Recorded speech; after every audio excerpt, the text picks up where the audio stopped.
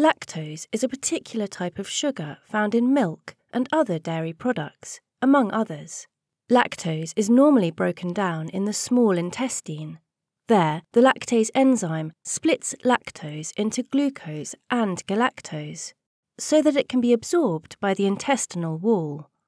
Some people cannot digest lactose properly because they do not make enough of the lactase enzyme in the small intestine. Because of this, lactose is not broken down and cannot be absorbed by the intestinal wall. If lactose is not digested in the small intestine, it enters the large intestine. When lactose enters the large intestine, it can be a risk factor for developing gas in the stomach.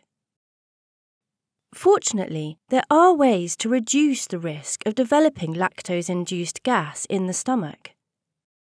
For example, in people who have difficulty digesting lactose, supplements containing the lactase enzyme can help to digest lactose. By taking a lactase enzyme supplement with a lactose-containing meal, there is enough lactase present in the small intestine to break down the lactose from the meal. This allows lactose to be absorbed into the small intestine as normal, even in people who have difficulty digesting lactose. Lactase supplements come in capsule, tablet, and drop form. For more information, contact one of the intolerant dietitians.